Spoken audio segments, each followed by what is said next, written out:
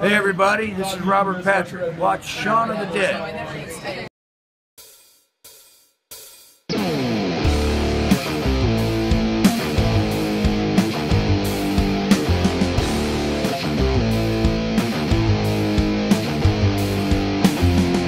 Hey, what's going on, Shaun of the Dead? I talked to a guy earlier. I responded to his question on somebody else's video, not even my video. I was watching a review on a mod, and he was asking about how to turn up the heat, as it were, on his mod. So I told him generically how to do it, and I said, go ahead and check me out this evening. I'll go ahead and put up a video on how to do this. So this is a quick little how-to. This is just Coil Building 101. For all you old pros out there, this is nothing revolutionary or anything. But for someone that's trying to learn how to do a lower build, to create a little more heat so they can do a little bit better cloud chasing, then this video is for you. That is, you know, beginner to intermediate. If you're advanced, then I appreciate you watching, but yeah, this is nothing revolutionary at all. This is 26 gauge Canthal.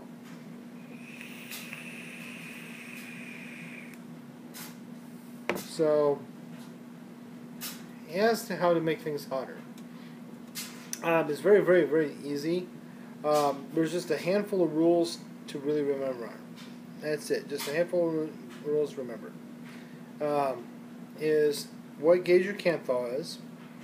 The lower the number, the thicker the gauge.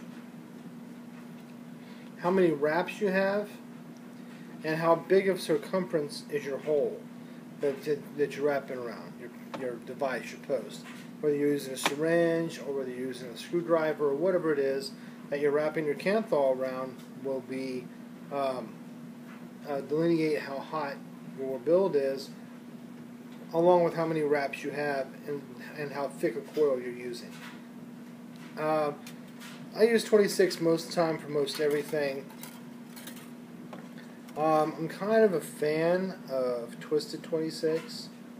That's what I'm using right now, some Twisted 26. This ohms out at 0.22. It's a fairly low build, but I don't like a real hot build, so I go with something that's a little bit cooler than some of the big bad boy cloud chaser guys. That's not really me. I tend to go with something a little bit more for flavor, and just something for enjoyment. I'll do a little bit of cloud chasing occasionally, but I'm no competition cloud chaser or anything like that. So let's get down to the nitty-gritty of how to make your build hotter, because that's what you're here for. So with whatever gauge you get, again, the lower the number, the thicker the coil. The thicker the coil, the hotter the coil is going to be. Now, it may take a little bit more time for it to get hot because you're using such a thick coil, but once it gets cooking, it will be cooking really hot. I recommend doing 26, 24 at most. 24 is not bad, but if you're getting any smaller or any larger than 24, smaller number, higher thickness, then you're starting to, probably going to start to get close to overloading your mod. You don't want to do that. You can take 26 and you can wrap it around the general screwdriver, generic vapor screwdriver kit. The smallest screwdriver in here is pretty small, and if I wrap 26 gauge around this and I do 6 wraps, it's going to ohm out to 0.30. I know this because it was my fallback number for the longest time before I picked up a Manhattan, and that immediately made things cooler, so I started upping the heat. And then now, right now I'm going to go to my Slow Joe, which I freaking love. And now I'm okay with a little warmer vape than I used to be. Now, if I do 5 wraps, it's going to drop to a lower ohm. If I do 4 wraps, lower, 3, lower, so on. Really shouldn't go lower than 3 or 4 wraps. I wouldn't recommend going lower than 4 because you're kind of defeating the purpose at that point. It's going to be very, very easy to bend your coil whenever you're trying to wick it. It's not going to be as solid. It'll get hot really, really fast. You're going to burn your cotton. It's going to have a hard time keeping up with the wicking process to wick up all the juice into your coils from into such a thin little coil build. That's why a lot of people will build parallels and things like that in order to get more heat because they're heating up at different temperatures because they're different gauges, and I've done that with 32 and 26, and it was a nice build, but the disparaging difference between 26 and 32 was so great that I would have some slippage inside the post, and I was always having to constantly fidget with my posts just to make sure that they stay together.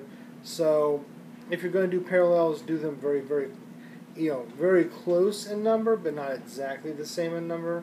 Now, since I know that 6 wraps on this is 0.30 ohms,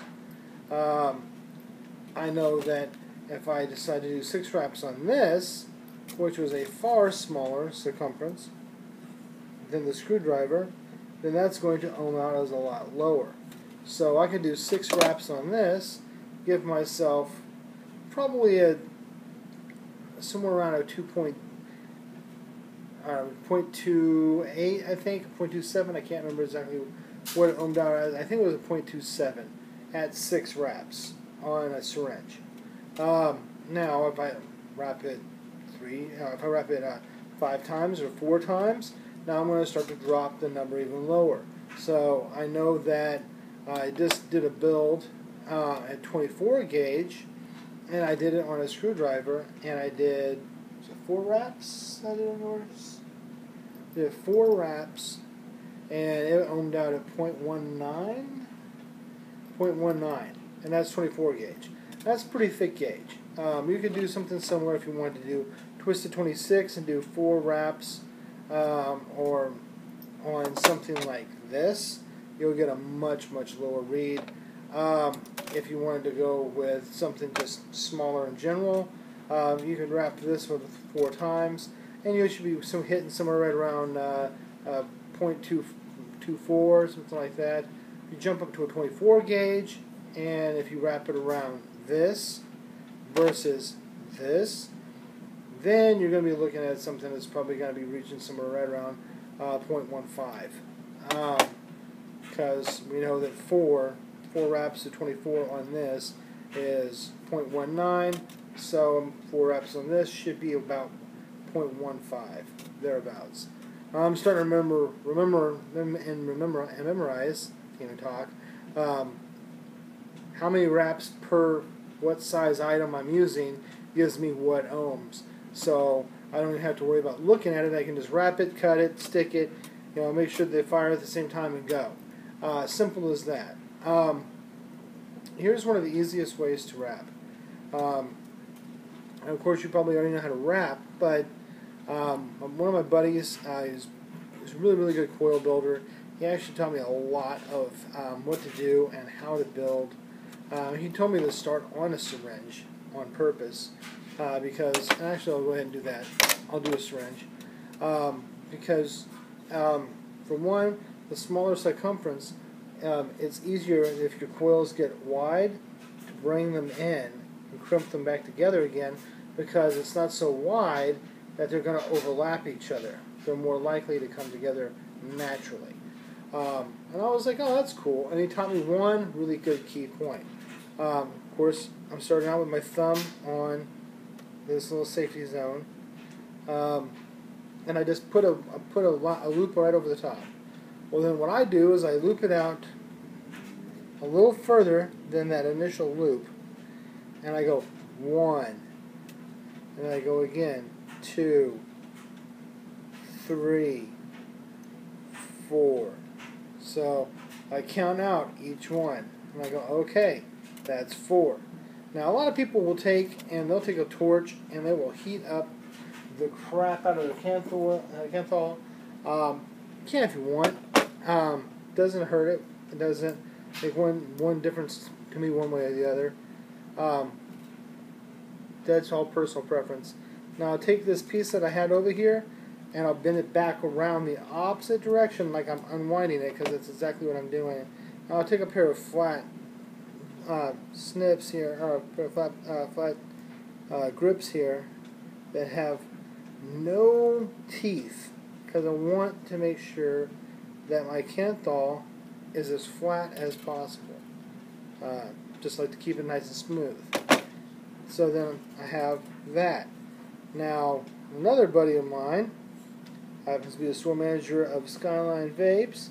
You'll see, if you watch my Skyline video, his name's Joe. He's the one I did the interview with. He said, for a beginner, when I first started learning, I have my coil. It's still attached to the rest of my Canthol. So what I want to do is I want to take my coil and I want to cut one side a little longer than the other. And the reason for that is, for one, I personally choose to use the long side as my center post side, which is your positive. Because your center post is the one that has dual coils going through, or dual wire coil Canthol going through, so you can actually have that'd be the timer for the brownies. Whenever you put the Canthol through, you have two spaces. Well, it's good to have a little bit longer Canthol going through the middle section, because your negative ends is just got one piece of Canthol through, and so it can be shorter. You can mess with it more, and it doesn't matter. So that's what I do. So again, we'll do this once more, because everyone usually does dual coil. First set I did was a dual coil vertical. I learned pretty quick on vertical, and you pick how much you want. The more comfortable you get with it. So again, grab, one twist over, and I scoot out a little bit. I count 1, 2, 3, 4. Okay, I went a little faster that time, because you've already saw me do it really slow once. And then I can grab that, smooth it out a little bit, grab this little piece right here, pull it back around, grab it, and flatten it on out.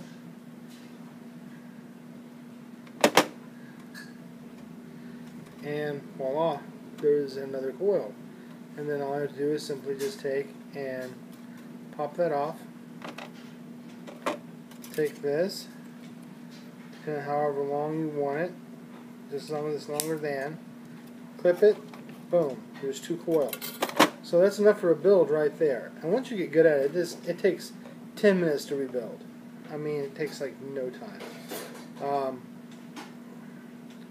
So there's a set of coils.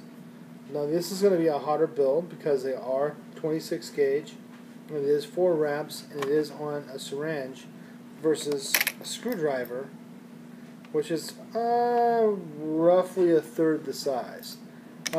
So it's going to be much, much hotter than if I wrapped it around that screwdriver. So, which is a good thing, because that's what you're looking for, is you're looking for a hotter build. I don't recommend just jumping from, like, if you're doing 6 or 7 wraps now, maybe 8 wraps, I don't recommend going from 6 wraps and jumping right to 4. Do a 5 wrap build. If that's still too cool, do a 4 wrap, and then if that's still too cool, find something smaller, do a 5 wrap, and then work yourself down in number of wraps. Again, I wouldn't go under 4 because you don't want to jeopardize the integrity of the coil itself. So that's just your basic 101 coil building 101 with Shaun of the Dead. So I hope this was a help to you. I hope this answered your questions. Any more, please feel free to ask. And as always, subscribe.